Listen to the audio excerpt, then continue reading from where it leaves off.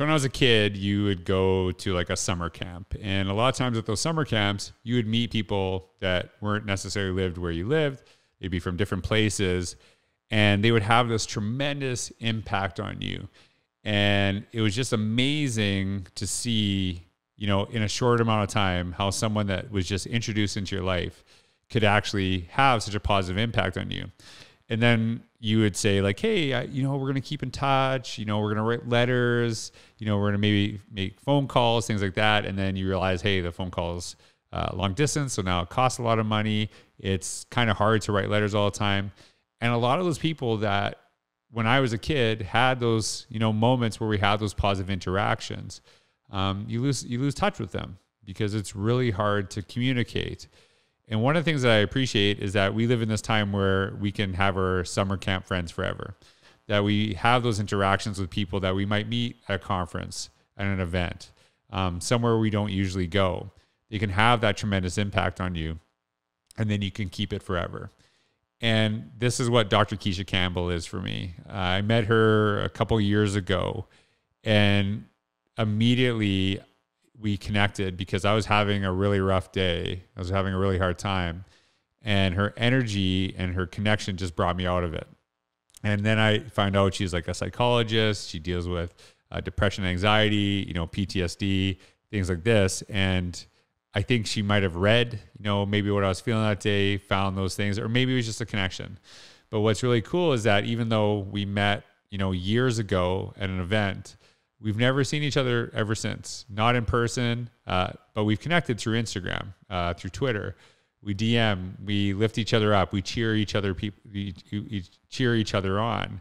And it's one of the things that I really appreciate about her. And I'll tell you that when you watch this podcast or you listen to this podcast with Dr. Kischa Campbell or both, you're going to see her energy and just, you know, how uplifting she is. And I'm so grateful that I can have this podcast where people might, you know, listen to some of the stuff I share, but they're introduced to wonderful guests. But I'm more appreciative that I get to reconnect with people and have these conversations. And Dr. Kischa Campbell was one that I just really appreciated having, and I know you're going to enjoy it. Thank you for taking the time to listen to this podcast. I hope you enjoyed it as much as I did.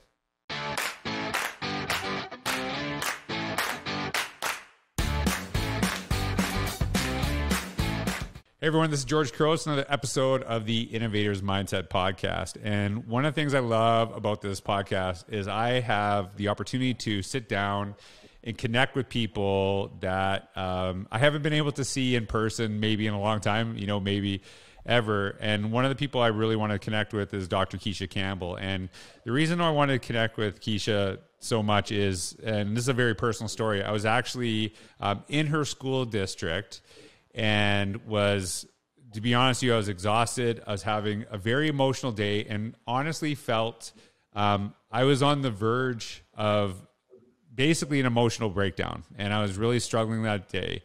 And Kischa is someone who I've never met in my life before. And we never talked, didn't know anything about each other that day. And we had a moment with Millie Vanilli, playing Millie Vanilli. And I'll tell you, she lifted me in a way that I didn't even know I needed that day. And I'm like so forever grateful for you because you have no idea the impact you had on me that day. And like, here I am, I'm the guy who's supposed to be there motivating people. Like, that was literally my job for the day, right? And you like motivated and inspired me that day. And I just like, I'm glad that I can just say thank you. I know it's not in person, but you know, at least I can see you. And you saved me more than I can ever tell you right now, and probably would feel comfortable telling on a recording, but it's just so appreciative of you. And I know that you are, if you follow Kischa, I connect with her on Instagram, and we have this little joke that we're like the Care Bear squad, that we just kind of try to be positive and find, you know, and lift people up. And I know this, you do this by example because you did it for me. And so Kischa, thank you so much, not only for being on the podcast, obviously, but for all that you've done for me and to connect with me. And I'm so glad that people are going to get to sit down and listen to hear about your educational journey. So while you're here today, can you just tell us who you are, what you're doing, and how you got to that point in your career? Of course. But first, I got to tell my half of the story as well. I'm very appreciative of this moment. Thank you. I'm very glad that you and honored that you invited me on your platform. Um, I remember that day vividly working Palmdale School District, having our training. And I remember I was talking to a coworker and I just came back from a vacation in Greece. And I turned around and I heard Millie Vanilli in the Greece. background. I gotta do. Yes. Yes. You mentioned Greece. I gotta give a shout out. Yes.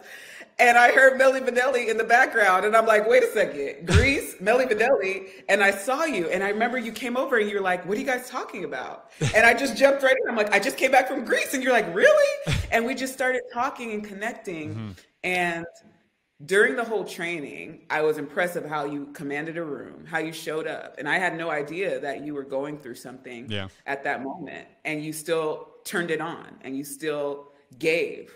That was so impressive. And then when I remember you asked me a question publicly, and after and reflecting on that moment, just you talking to me in that space gave me so much confidence to use my voice.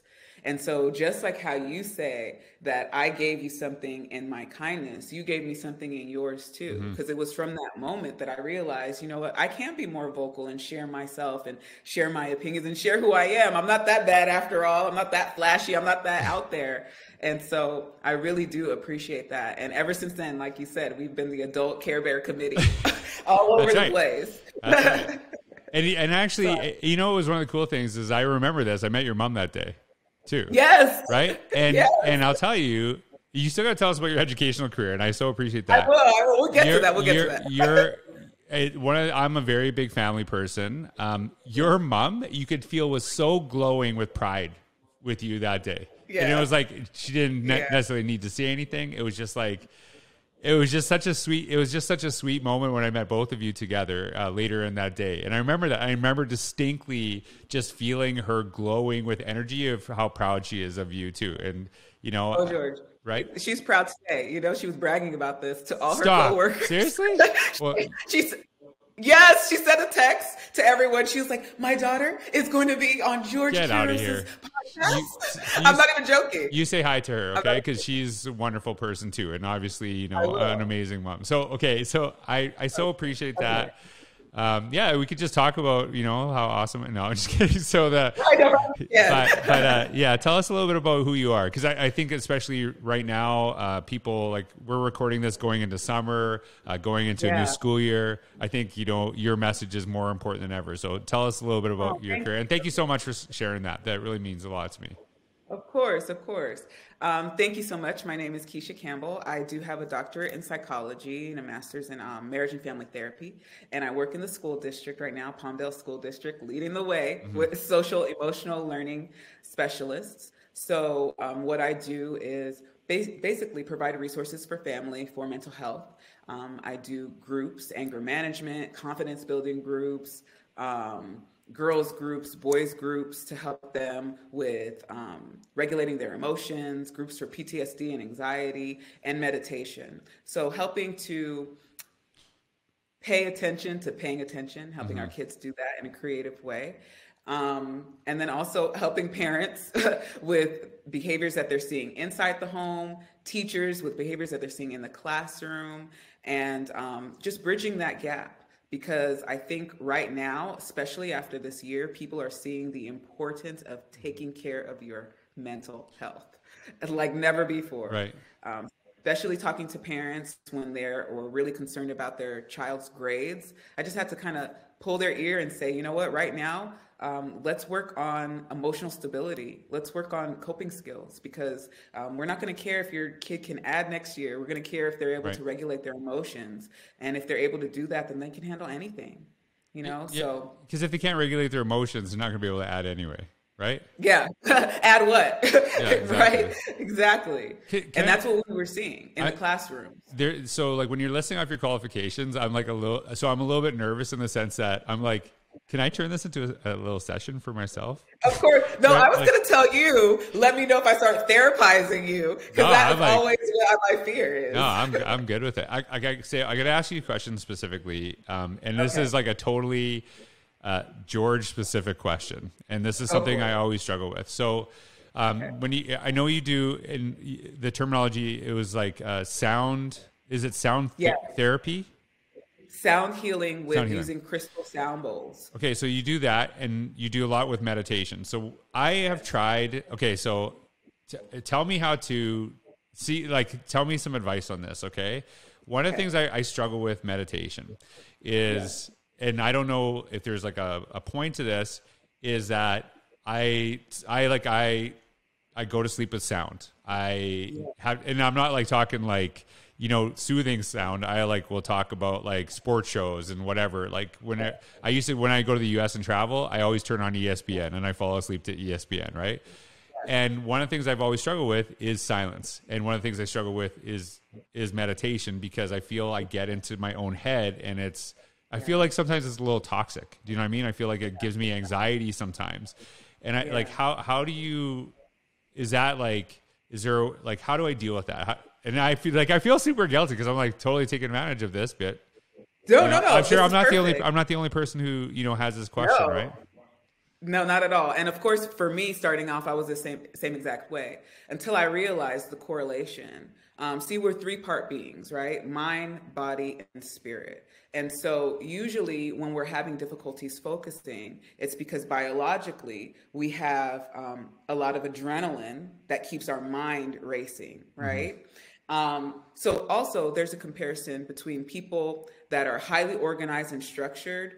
The sounds that best suit them are like soft jazz music, music that has melodies that you can follow. And for people that are on the go, that have schedules that are more flexible, that are not as so highly structured, sounds that don't have direct rhythms and melodies to follow can help them decrease some of that anxiety. With the sound bowls, what's happening, there's 7 bowls, and they are correlated to the 7 energy centers in the bottom of the body. And so every time the bowl is strummed, it releases a frequency that you hear that kind of just moves around the internal body chemistry and gets those hormones that are not regulated or not balanced due to trauma in the body to start pumping and going. So what you'll find is that the longer that you're able to meditate or listen to these sound healings, naturally the adrenaline, all of the other hormones that have built up that are toxic in your body will start to lower. Your blood pressure will start to lower because your body's naturally producing what it needs to produce. When we're in traumatic situations or hurried situations, we're producing a lot of adrenaline in our body, and high levels of that over time pushes us through situations that sometimes we can't think through all the way. Our body responds before our brain does. And so when you're able to kind of regulate those emotions and calm down, you're able to make better decisions for higher emotional payoff. But it takes practice. I was the same way. And now when I put on the headphones and listen to like binaural beats, which is beats that have conflicting sounds to help regulate the hemispheres in your brain, so it helps for deeper states of meditation. Now, honestly, it feels like heaven when I hear it, because it's just a release. Have you seen those videos of people, the ASMR, like whispering? It's sort of doing the same thing, because we're in a society with so much energy and so much on the go. Right. And so when you have to calm yourself down to focus and listen, it's releasing those hormones and helping regulate your emotions. I'm gonna like start a paid podcast listening, because I feel like I'm getting some gold right now. Because like I love it. Seriously. And I know people listening to this. So I want to try to understand this a little bit deeper. So it's not just like this sound will work for everybody. It's actually kind of identifying some of the ways that you are and kind of identifying some of those different, am I understanding that correctly? Because that to me, like, I think a lot of times it's, if I get a massage, it's like this music's not doing anything. It's actually making me more anxious sometimes, right? And maybe it's kind of just how I'm wired a little bit. Am I reading that right? It could be, right? You got to find what works for you. But then also, there's a number of things, right? When you set yourself down for meditation, sometimes people feel guilty. There's a number of thoughts that goes through their head. Like, is this really working? Do I even have time for this? So they don't even gift themselves the time of silence, of just not moving, relaxing your brain. And so when you get into that space of just letting what comes to you and observe your thoughts, right? Observe what's happening so that you can make better decisions. It prepares you. It makes you able to regulate yourselves in difficult situations, and so that you're taking what you're practicing and you can apply it to real life, right? Life is supposed to be a walking meditation, if you think about it.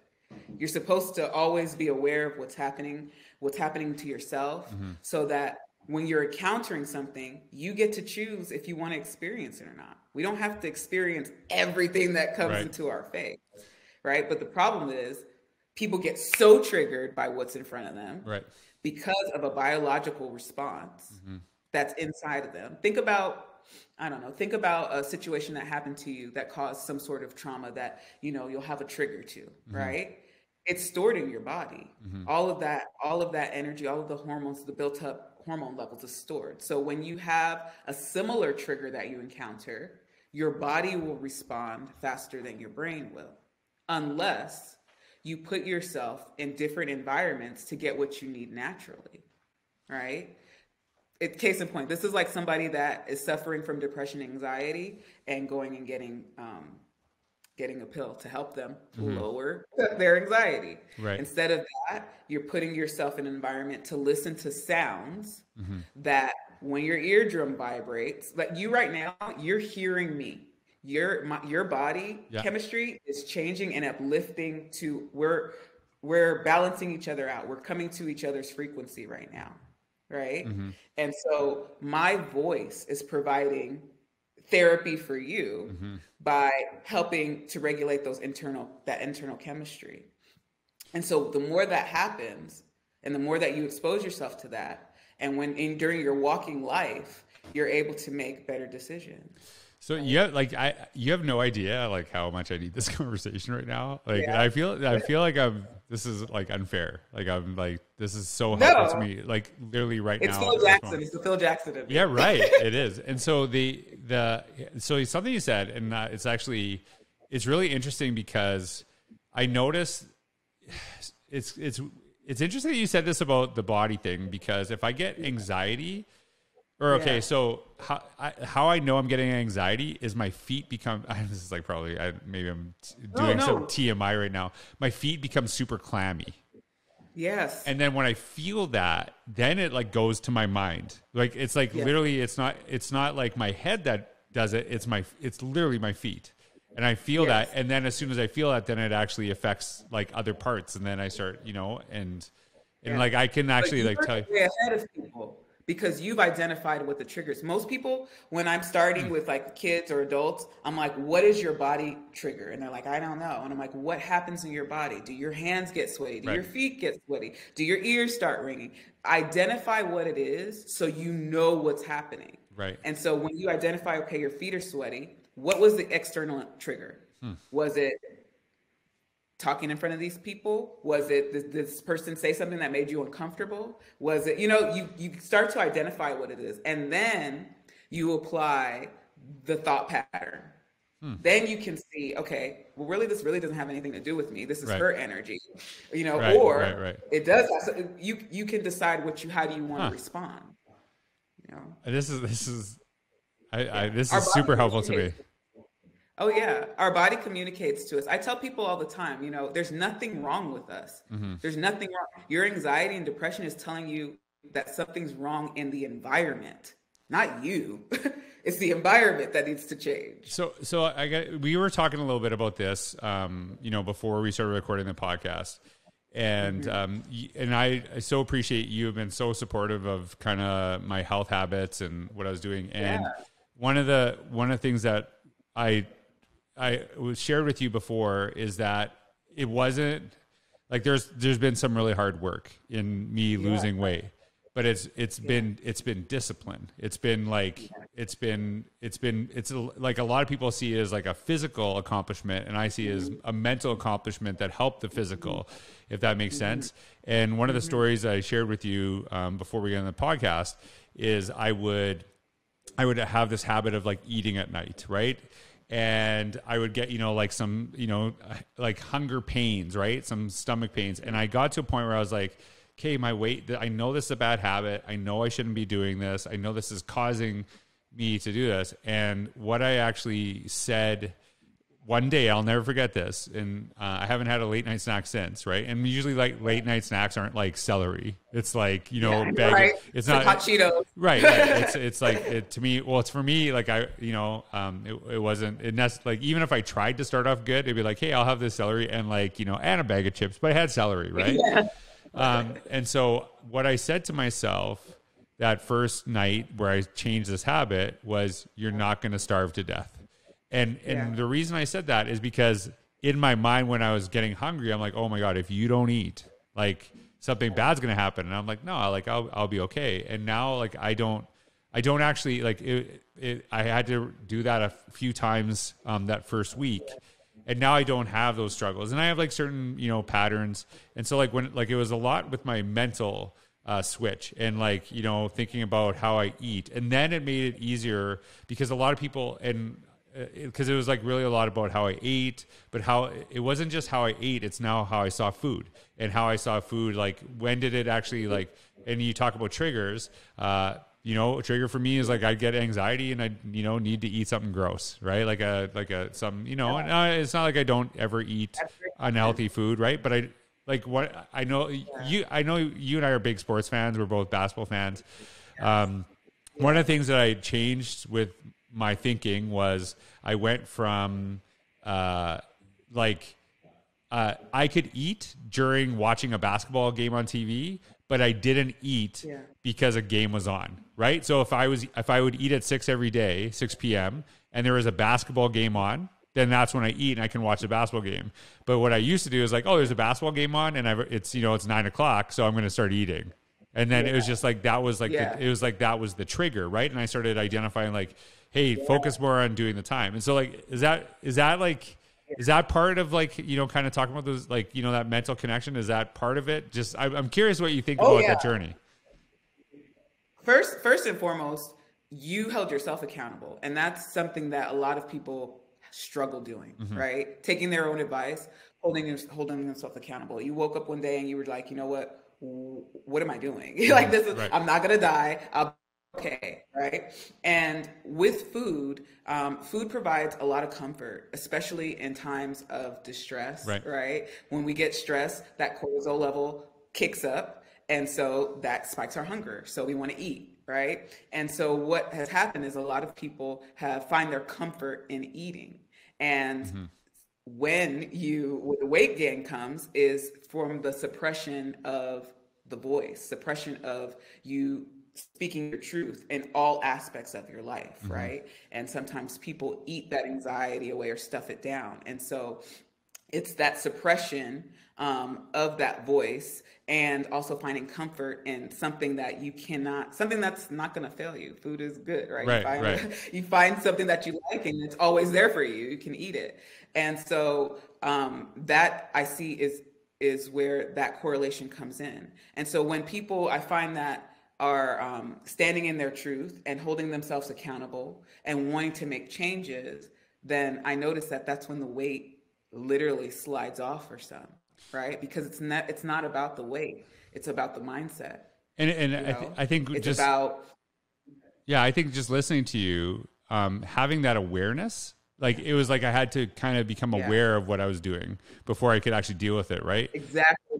Yeah, because I think that's that mental connection that you have, and so like I feel like I'm like I'm really learning about myself during this, and probably I don't know if anyone else cares, but I no, really, this is helpful to me. It's been like that for me too. Yeah. During when the pandemic started, right? It came at a point in my life where the year before, I lost my brother, I went through a breakup. And so then it was like, okay, I have this time, I have this opportunity. I don't know if I necessarily want to work in the school district forever, right? What can I do? And that's when social media, during times of boredom, getting on there and realizing, what, I'm not just going to be social on here. I'm going to use this platform for as much as I can, and I'm going to give myself therapy because I'm the best therapist I know. I'm the best psychologist out there. I'm going to flip this lens in. Right. And that's exactly what I did. Flipped it and I held myself accountable. I was truthful, right? I had to recognize what those triggers were. And so, okay, when I'm feeling like this, am I really hungry? Because same with me, I would just not eat the best, right? Then I had to figure out, okay, what worked for me? I'm more of a grazer. I have to graze at certain times because I realized that I might need this to supply my energy in the future for what's going to happen, And so getting into that routine, realizing what are emotional triggers for me and watching how I respond, rising above things, not letting things bother me so much, it impacted not only my mental health, my spiritual health, and my physical health. I was interacting with people who I want to interact with more, right? Yep. Feeling better about that, because when you feel better, right after this, you're probably going to go and run a mile, right? Because think about all the dopamine and oxytocin that we're exchanging right now. We're laughing, we're having a good time. I'm not going to go and now go eat a pizza because I'm sad, because I'm craving salty food. Yeah. I think when you're talking about that, one of the things that's really helped me is I've really been identifying, hey, how do I feel when I'm around speaking to certain people? And you know what? Do I need this? This person doesn't make me feel better. This actually, makes things worse. And it's not, and I actually, I think a lot of times when people say that, they think it's me saying that person is bad. That person's evil, but it's not. It's that person's is maybe bad for me, and it may be the connection that we have with one another, right? And they could be one of the most uplifting people to others, but our connection there's something that happens there. So I've just been really more mindful of that.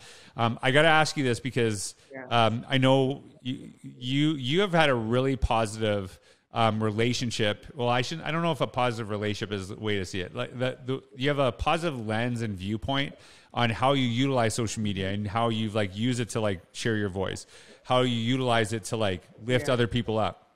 But one of the things that I know you probably deal with is students in the classroom who have a negative connection to social media, and it maybe makes them feel worse. It maybe actually, I don't know, maybe, hurts their psyche, their social emotional well-being.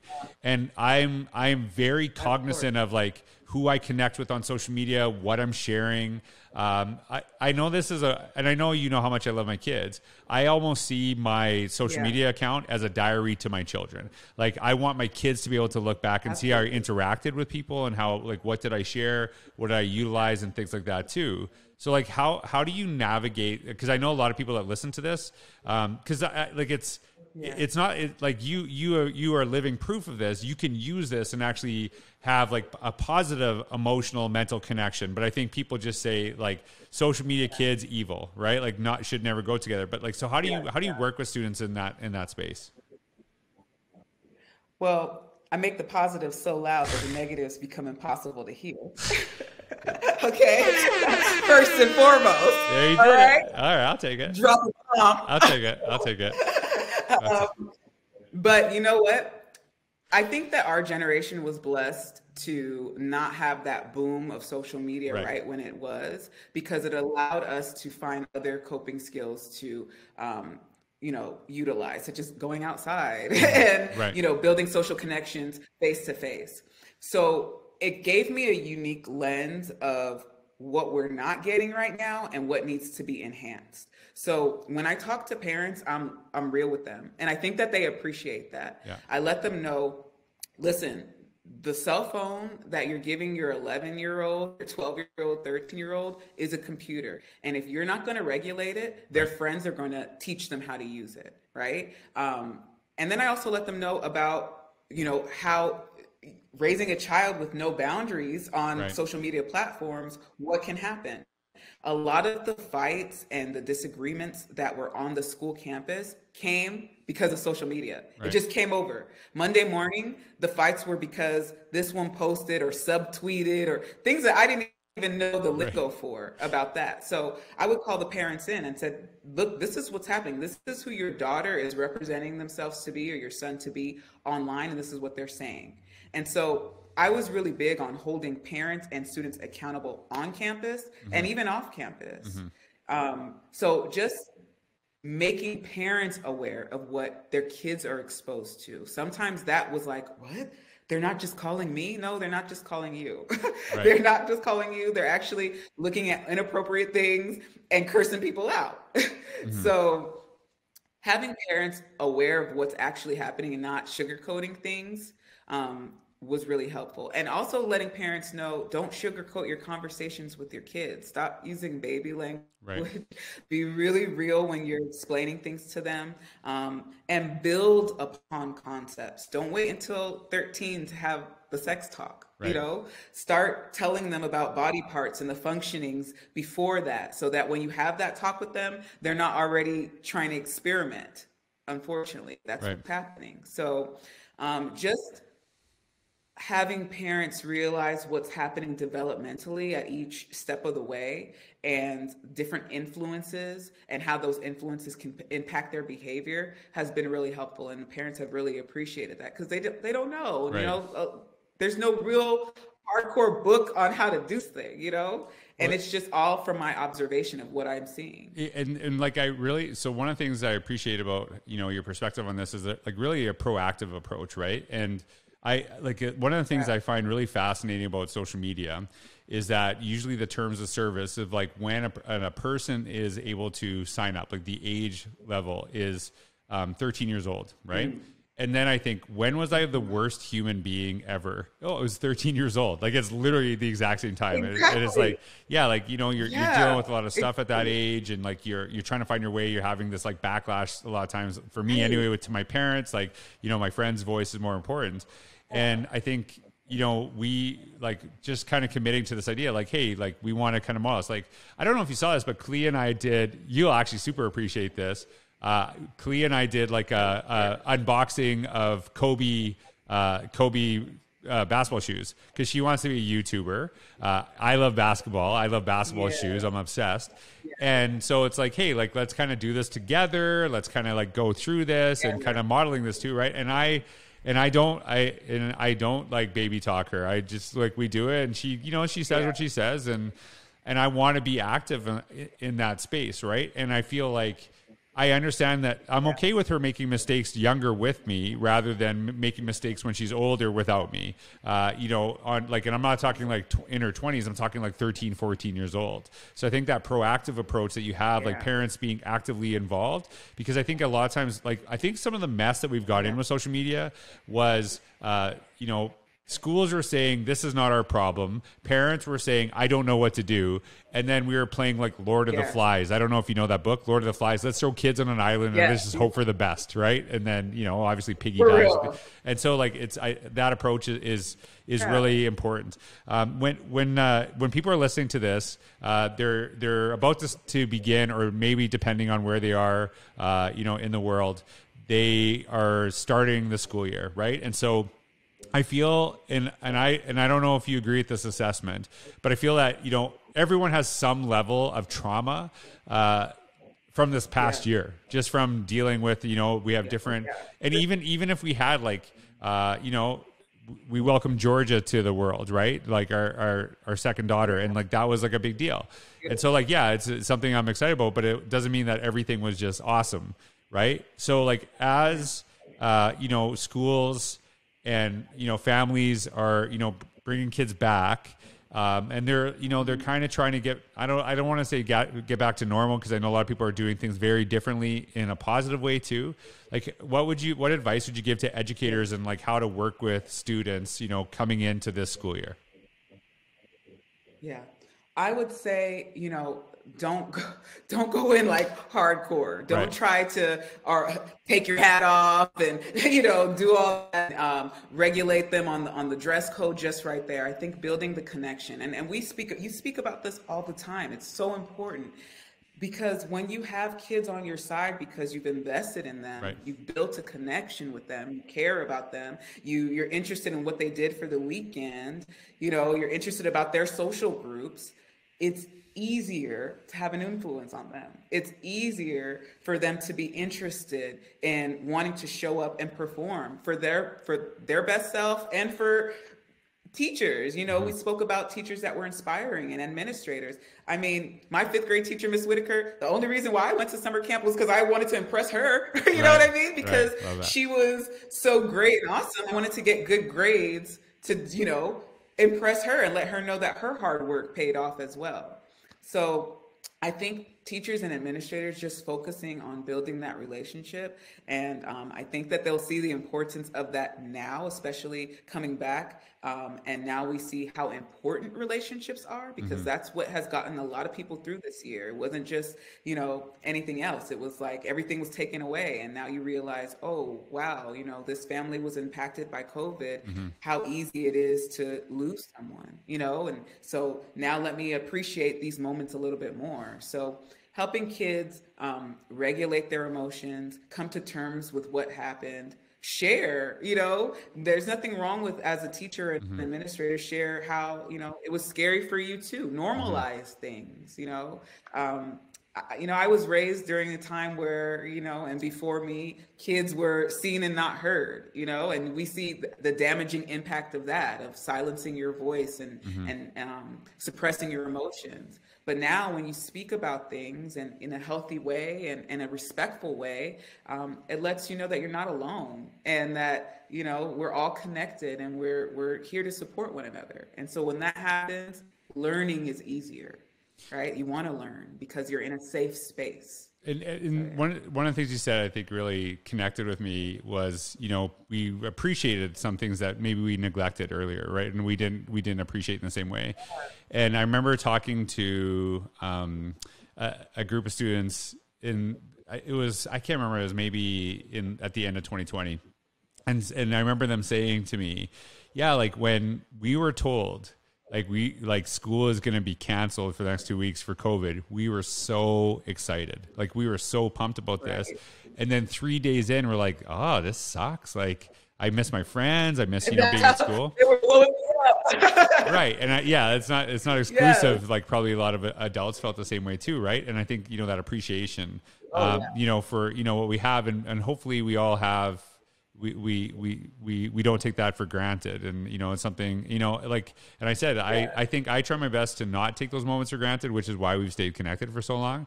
And I'm going to ask you, this is the last thing I'm going to ask you. And this has nothing to do with education at all, but you are a Lakers fan. Okay. You and I are both Lakers fans, right? Through and through. So when did you start liking Lakers? When was that? Oh, it was my blood. So I was born in New York, right? And my parents, at 2 years old, wanted to change of scenery and get away. My mom was obsessed with the Showtime Lakers, okay? Yes. Magic Johnson, Kareem Abdul-Jabbar, all of them. They literally mapped out from New York to Inglewood, California. I love it. I'm not even joking. Did you live in Inglewood? Did you live in Inglewood? We lived behind the Great Western Forum. Really? Okay. So it's in my DNA. So when you ask me Lakers, how long have I been a Lakers fan? 100 years. That's amazing. My mom, So it was from then. So, so then who's your, so I'm guessing there's two players that are your favorite. It's either Magic or Kobe. Okay. Is it, am I correct? Is it one of those two, or is it another? Who is it? Who is your favorite or Laker player ever? Okay. All right. Are you ready for this? Yeah. It's, of course, Kobe. Right. Nick Van Exel. Oh, yeah. I loved him. I loved Yep. Nick Van Exel. Okay, you could not tell me anything. People would be like, "What?" I'm like, "All right, great, more Nick for me." Okay, because I loved him too. You couldn't tell me. Smooth, knew what he was doing, Yeah. owned the court, and I had a baby crush on him. So I loved him. Kobe and Nick Van Exel. He played with Eddie Jones up there. Eddie Jones. They played with Sedell 3. Remember, like, and Cedric Sabalas was good, like during the Nick Van Exel. It was like hilarious. Listen, yes. Okay, so bestie. That's why. So, okay, what's your I know I could talk to you forever. Okay, but what's your Kobe story? Like, what's your favorite Kobe story? Oh, okay. All right. Are you ready for this? Yeah, okay. I am. So, 17 years old. My parents don't know what to get me for Christmas, right? I'm like one of those kids. I open up a shoebox, and in there are Laker tickets. Oh, okay? Yeah. I lose my mind, right? So we go to the game. Of course, my dad takes me 3 hours early. This is when you could go and see the shoot around. Yeah. This was Kobe's rookie season. Yeah. All right. Rookie. And so I'm down there on the court watching, eyes open, Nick Van Exel, of course, right? Shoot around. And then I look over to the hall, and here comes Kobe, and he just starts shooting. And I'm just watching him, mind you, he's a rookie, and he's warming up like he's Shaq. Like, he's warming up like he's going to play. He didn't even play that game. Really? Okay. And because he was like 18. He was 18 years old then. Yeah. Too, right? Yeah. Yeah, this is Bill Harris was the coach. Remember, we had to yell for Kobe to get in the last 2 minutes of the fourth quarter. Right. And so I remember just watching him, and this was right before they had to go back in to the hall. And I just yelled out, I'm like, "Hey, Kobe!" And he went up for the shot, and he gave me a little wink. Oh, I melted. That was it. Yeah, that was it. He's him and Magic. Yeah. If you ask me on any day, I can't tell you which one's my favorite. But I kind of think Kobe. But it's funny. The same year, you're gonna appreciate this. So I live in Canada, right? And basketball is not big here at the time. It's huge now because the Raptors won. Pretty pumped about that. Yeah. And I was obsessed with the Lakers. And there is a gentleman who played basketball in Saskatoon. You're gonna love this story because I watched Zion Williamson play since he's 12 years old because of social media. You see the crazy dunks, but I didn't know anything about Kobe. So Willie Murdaugh played basketball with a semi-pro. He would come play with us. He was so ridiculously good. He's just the best basketball player I've ever played with. And you probably never have heard of this guy. So he got a tryout with the Lakers. This guy that is living in Saskatoon, Saskatchewan, Canada. He got a tryout with the Lakers the year that Shaq signed with the Lakers. And he came back to he came back to he got cut. He was the very last cut of that team. Of the first year Shaq was there. Wow. And so he came back, he's wearing all this Lakers practice gear, playing in a gym with me. This is the coolest thing. He was like me playing with grade 2 kids, right? He would just toy with us, right? Yes. And so I said to him, I'll never forget this. I said, "How is Shaq? How is Shaq?" And he goes, "Shaq was really good, but there's this kid named Kobe Bryant who's just amazing, and he's going to be a superstar." I'm like, "Who?" He's like, "Kobe Bryant." I'm like, "What are you talking about, Kobe Bryant?" Who? Yeah, I'll never forget that. And I was like, "Okay, whatever. I don't care about some kid named Kobe Bryant. Tell me about Shaq." He's like, "I'm telling you, Kobe Bryant." And that was literally my first introduction. I knew a guy who tried out with Kobe Bryant, who's trying to convince me Kobe Bryant's going to be a good player. I've never heard of this guy. And then he ends up becoming my favorite player ever. And I'll never forget that. So that was literally my first introduction. I never saw him play. I never saw a video, nothing. Willie Murdaugh tried out with him, and I'll never forget that. It was just such a cool thing. Yeah. And I was like, if that guy got cut, I can't imagine how good these players are. He was just incredible. Right. Right. And yeah. So anyways, John Kemp.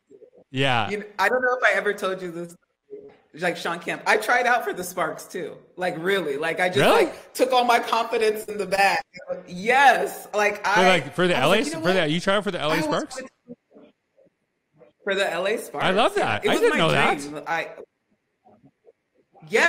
Yeah, it was my dream. I played basketball in high school. I played on the varsity. Yeah, I went to a private school, but I played on the varsity team, high school varsity team in eighth grade. Yeah. Like I was diehard. Like if my parents like groomed me that way, oh, I would be in the league. Like I love seriously, it. I love it. for real. And I remember I just Sean Kemped it one year, and I was like, you know what? I'm gonna try out. I love it. Okay, I lasted the first round. The second round, I was like throwing up in the corner. I was like, oh, these girls are serious. They wanted way too much. I didn't even play myself. I had no idea about this. This would have been a totally different podcast if I would have known this. We would just talked about that. That's amazing. That's like who was on who? Listen, I always use that one for. Was it like Lisa Leslie on the team at that time? Like Go ahead. who was on the team on the Spartans? Yeah, It was everybody Lisa was. Leslie, right? Lisa Leslie was on the team. I don't know if Candace Parker was on the team that year. I'm not sure, but it was. I remember Michael Cooper. He was in the gym too, and I was like, oh my gosh, my eye was. Cooper. Olympia Scott from Olympia Scott who played for Stanford at the time. When I got out of my car, like we parked cars the same area, and so we were looking, and she was just so nice. And I remember watching her on TV with Tara Vanderbilt. Like literally, I'm like, oh my God, what am I doing here? This is amazing. And then I go in, but after a while, I'm like, I'm about to throw up. I can't do this. But I did it. I showed up. I love it. You know? I had no clue about this, and it just makes you're just more of a legend than when you first started with me. It's just amazing. So I love it. Oh, thank you. Anyways, I know we have a cutoff time here, so I just want to take the moment to just say you continuously lift me up every time I interact with you. Even sometimes, and I need to be better about this. Even sometimes I see your stuff on social media and you just make my day better. And I should tell you that. And I apologize that I don't do that more, but you do that for so many people. And so anyone who's listening right now, to connect with Dr. Kischa Campbell, just look in the description. You're going to see her Instagram and where you can actually find her. But seriously, thank you so much for being here. Say hi to your mom. Say hi to everybody in your school district from me. Sure will. But yeah, like you've literally been a blessing to me since literally within 3 seconds into Blame It on the Rain, right? Like right away. Yes, for real. Right at that first drop. That's it. All right. Well, thanks everyone for listening. I hope you all have a wonderful day.